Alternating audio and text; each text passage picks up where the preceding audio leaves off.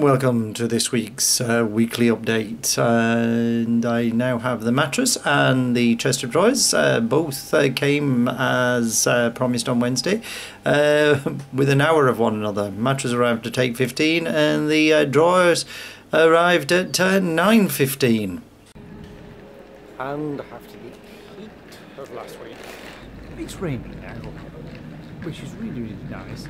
And I'm off to Felixstowe for the Felixstowe Carnival in the rain, which is good. It's amazing, isn't it? Normally it's like, oh, I hate the rain, but now it's like, yeah, bring it on, cool. I can't cope with sort of like 36, 37, 38 degrees. If it does come like this every time, I'm going to move to Iceland. I made it to Felixstowe and it's not raining. In fact, I need the hat now.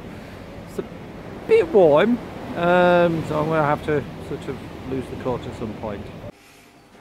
Felixstowe Carnival was very, very good. And I'll leave you with some pictures from it. So until next week, goodbye.